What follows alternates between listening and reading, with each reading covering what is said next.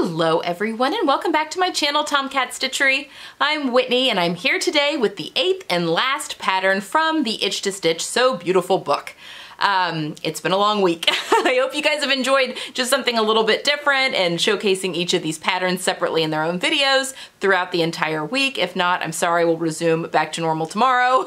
But yeah, I got to test all 8 of these patterns and just loved them so much and really wanted to highlight each pattern individually. It's just such a good bang for your buck because there's 8 patterns but 18 variations. It's a great idea to give yourself or to give the idea to someone to give to you or to give to another seamstress in your life. It's a fantastic book. It's just, she's done a really, really good job with the patterns. Again, the patterns are in her old size range, so from a US 00 to a US size 20.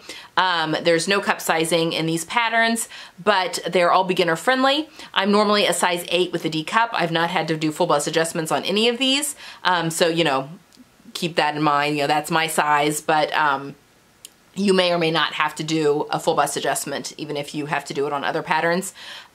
Anyway, she's just done a really good job of keeping things easy. There's no closures on any of these. They're very beginner friendly, or if you're someone that's more experienced, they're wonderful to try new fabrics or different hacking and all that kind of stuff, which I've shared some this past week as well.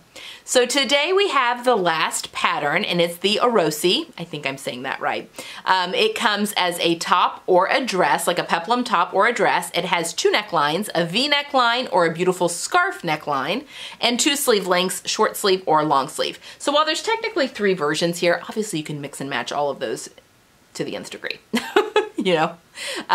So there's really a lot of options with this last one. Now, this is the last one in the book, meaning it's the most difficult, although the most difficult, if you're doing the scarf neckline, that is definitely more difficult than the V neckline. And then also you're using some clear elastic to gather the peplum pieces to the bottom of the skirt or the peplum. But other than that, again, these are all very adventurous, beginner, I would call them. She just does a great job in her instructions of holding her hand through all of that. Also, this book comes in a hard copy where you have to trace the pattern, or a PDF, like an ebook where you get the PDF patterns, just to kind of let you know. So again, I've pattern tested all of these back in this time last year, and then I wanted to remake quite a few. I remade 7 of the 8 for this book release because I really wanted to showcase how they could also be used for colder weather fabrics. Now, for this last pattern, I basically made the same pattern. The same everything. Because when I was doing this, the testing back in this time last year, I'd not had my colors done yet. And I really, I'm just not crazy about these colors on me. So I did it in some that I am crazy about. So there we go. All right, so this is the one I made during testing. There's nothing wrong with it. It's just, you know, not that it looks bad, the color looks bad on me, it's just not one I grab for because I don't feel radiant in it. And now that I've had my colors done, I only want to grab things I feel radiant in because why not?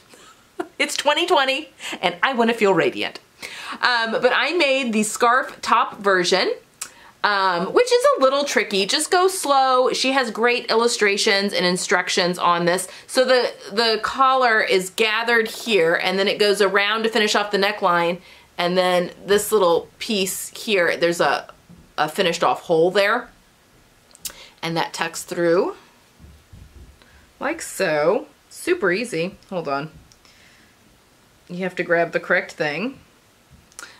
That goes through the hole like that, and then just creates this really beautiful kind of scarf detail for the neckline. I've just never seen anything like that, and I'm so glad I tested that because I was so curious about how that would work. I made the size 8. I shortened the sleeves by 1 inch, which I always have to do with all of her patterns, and that works perfectly, and then left the rest of it as is.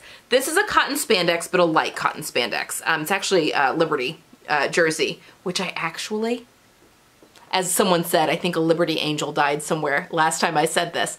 I do not really like the Liberty jersey. Just putting that out there. I find it to be quite thin and so recovery. I love Liberty Cotton Lawn. I think that their Tana Cotton Lawn is aces and it's like touching angel wings, but I don't like their cotton jersey. So there you have it. Anyway, so that's what I made with this one, and I've worn it. I wore it quite a bit last fall and winter after I had made it, and got compliments on it. It's just a really cute style, but I wanted to make it in colors that I was more me. So this one I think is probably going to be retired, donated, probably to my cousin, who does look good in these colors. So there's that one. But I remade it, the same top, in this rayon jersey. Now, time will tell how well this rayon jersey holds up. I got this from Zinx Fabrics, and so it's a pretty lightweight rayon jersey, and sometimes rayon jerseys can get pretty yucky. If you've ever bought anything from Target, for instance, they do not like to be washed and dried at all, which is a little annoying with your rayon. I mean, technically you shouldn't dry any of your rayon in the dryer, but let's be honest, we all live in a... There's only so many things I'm willing to hang up to air dry. We're just gonna put it that way. I probably will with this because I do want it to last. The color is just very interesting. So it's a chocolate, but as you can see, it's almost like, it's got little purple undertones. It's almost like a raisin color, really, which is why I bought it. The color was just so interesting. It was just so different. So I may I let this one hang to dry just so we can get some longevity out of it. But other than that, I paid like next to nothing for the fabric because I got it in that Zinx haul. I mean, literally like $1.99 a yard, I think. I love it though so much. I really love the peplum and this drapier fabric. I love the scarf and the drapier fabric. Even though that cotton jersey wasn't very thick, it was still more bodied than this rayon. I just think this is so cute. Again, the longer sleeves, shortened by 1 inch. Did I say that already? I probably did. Just the straight size 8. She has this beautiful curve in the front that I think is super flattering. And I don't feel pregnant in it. You know, sometimes with the peplum tops, the looser fitting tops, you feel like it looks maternity. But I think that this hits like it's the perfect length. And then it's longer, you know, it drops down more in the back there. Sorry, I'm holding it weird on the hanger too. So it's a little bit different in the front as it is in the back, but I just think it's so cute and so different. I've not made the dress version. I think it looks adorable though, and I've seen many testers that have made it, so maybe sometime in the future. But yeah, once again, it's just she just did a really good job of keeping things a very flattering cut. Look how thin this is though. You can even see the hanger through that. We'll see how this fabric holds up. I hope it does though. I love the color. But there you have it. That is the Orosi, and again, it comes in 2 different necklines, although the scarf neckline, I just never seen anything like that. It's so cool.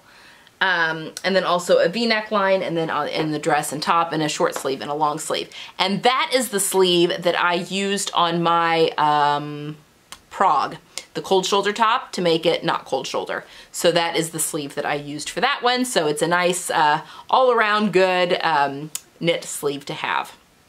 Okay guys, that's all I've got. We're at the end. I hope you enjoyed this week of So Beautiful promotional videos of highlighting all the different patterns. I will see you guys tomorrow, not for a So Beautiful related video, but if you would like to see these pieces mix and match with my closet, let me know and I can probably do a video a little bit later with all that.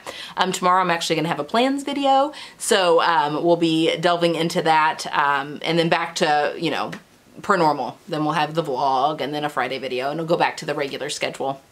All right, guys, I have an affiliate link for the book if you'd like to pre-order it. That means I make a commission off of it. You don't pay any extra, but just so I like to be upfront about that, I do make a commission off that link if you are interested.